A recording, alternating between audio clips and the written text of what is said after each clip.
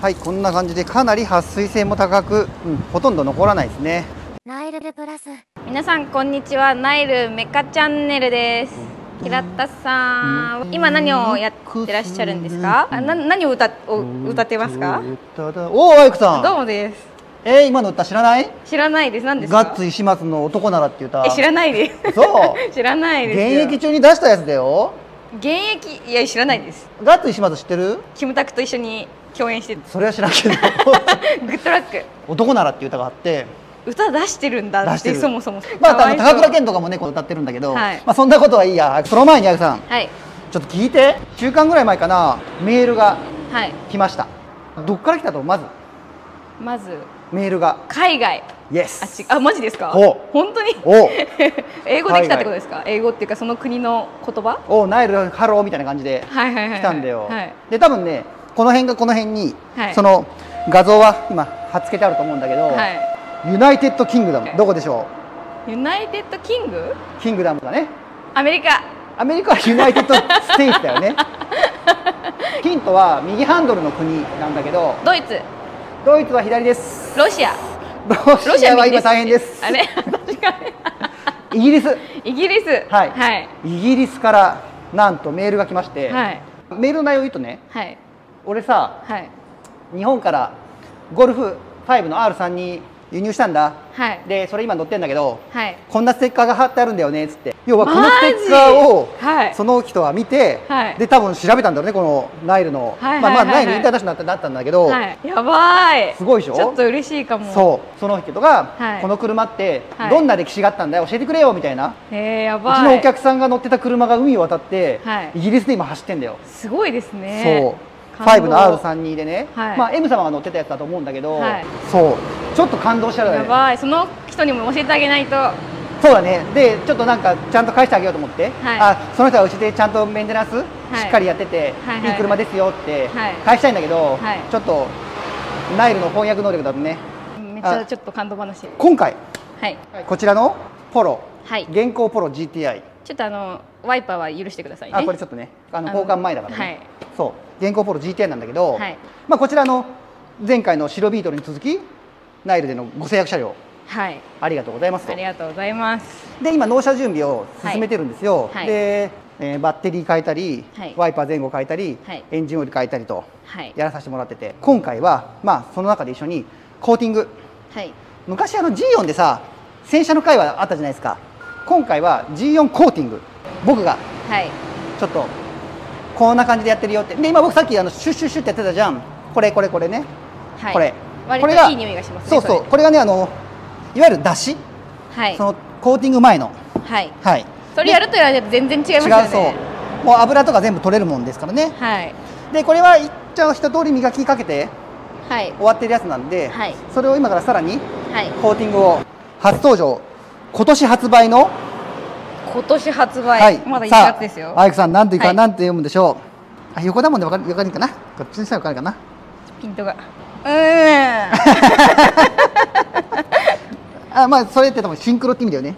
あ、そうですね。GYEON のシンクロのエボっていうね、はい、ちょっとモデルチェンジした新しいバージョンが今年から出たんですよ。はい、はい、でこれGYEONの方もかなりおすすめと、はい、施工していきます。はい、で施工した後にじゃあそのツヤ感と、あと水の弾き具合、はい、その辺もちょっと見てもらって、はい、でナイルだと、まあ、コーティングちゃんと普通に受けてるんだけど、そのこうやって販売買ってくれた方とかにはもう超格安で買ってくれてありがとう価格でやってるもんで、はい、まあ買った方はコーティングも一緒にって言ってもらえると非常にありがたいし、はい、まあそれじゃなくてもコーティング新車の方だとちょっと安くできる。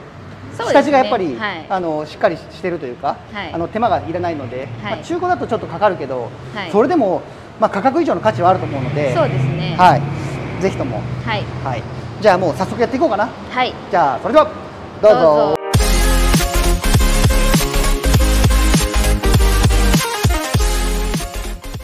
早速、はい、さっき言ってたこのシンクロ、はい、やっていくんだけど、はい、で中に入ってるのはこちらのモスっていうのとスキンで、モスすぐそこにあるからねって、はい、下地ね、はい、ベース、はい、でこっちが上の一番上のトップコート、はい、1回やって1回、はい、でもっと深みを増したいとか、はい、ちょっとっていう人はこれを2回やってモス2回やってスキンを1回。トップ2回じゃないんだ。トップは1回でいいです。でアプリケーターもちょっと変わってね、こんな感じで。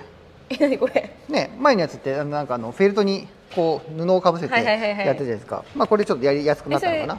じゃあまあ施工のねなんかやってる様とかはそんなやっても、はい、多分視聴者さん見ても面白くないと思うんで、はい、まあこんな感じでやってるよっていうとこで、はい、とこだけはいやって、はい、で一応一通り終わったら、はい、完成ですっていう。一応愛子さんまず一回この状態のさ、まあこんな感じ、このボディの状態を、今の状態でだいぶテッカテカですけどね。まあこれだって結構磨きかけて、はい、しっかり下地は作ってあるから。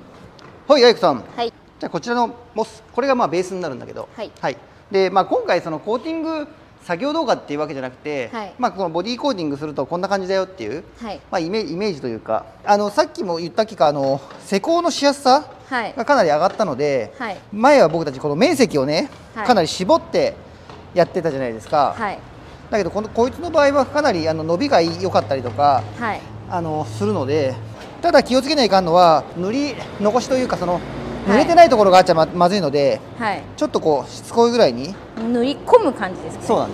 まあこうやって1回塗ったらこういって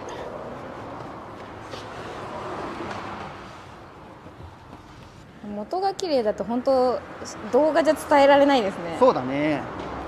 もうこれは原車でぜひね、はい、コーティング依頼もねあると。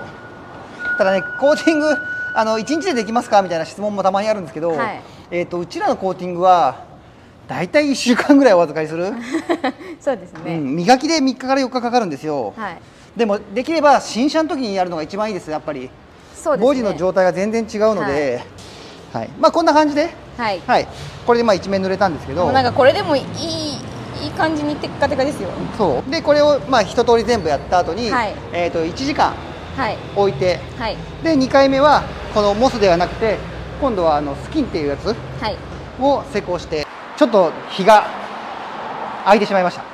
髪型、そう髪の毛も多分短くなってるしなんか色もちょっと濃くなってるんだけど、そうですね、そういやいろいろあってさ、はい、多分前回の時に、はい、こういうコーティングを使ってやってきますっつって、はい、下地をってやってたんだけど、はい、まあちょっと私下地に納得がいかず、はい、コーティング全部もう一回剥がし、はい、でそうこれ見て、一応ねこういうのを使ってこういうのを使ってやっておりますと。これ GYEON のねプライマーなんてプライマー OK。 これはこうさあコンパウンド OK 危ないギリセーフギリ留年を免れたそう、まあこういうのを使って一通り磨きをかけて、はい、一応ねワンコート目、はい、さっきこの前紹介したアイクさんが好きなモスそう自分言っとったじゃんこの前。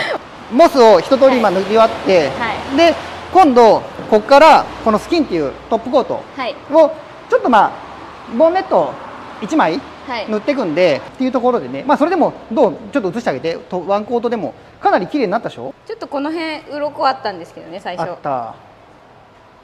綺麗。塗っていくよ。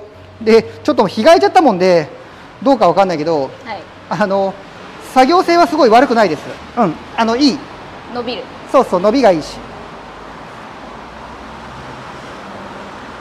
もうこの赤ポロちゃん今ちゃんとしたナンバープレートがついてるから。あ、そっか。前回撮影の時はあれだっけか。横浜ナンバーでしたね、確か。まだ買ってきたばっかりの時か。はい。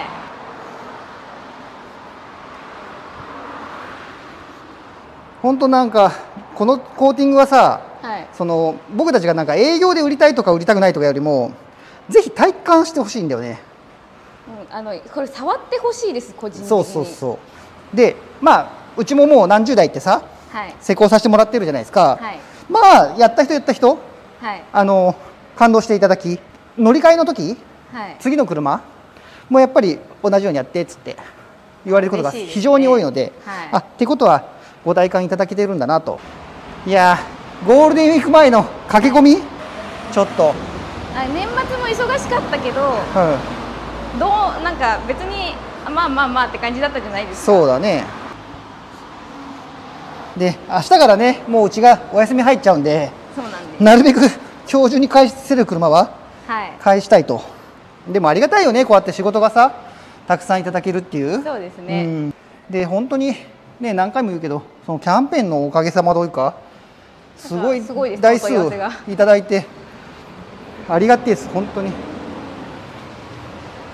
じゃあちょっとここからざーっと一気にやっていっちゃうんで、はい、多分塗り終わったところまでぶっ飛ぶと思いますんで、で終わった後のじゃあこれで一応一通り全部僕コーティングまでやって、はい、でここからちょっと時間空けて最後そのちょっとカーポート下まで、はい、雨が降ってるんで、はい、でお水をかけてみて、はい、どんな感じなのかっていうのをちょっと見てもらおうかなとね。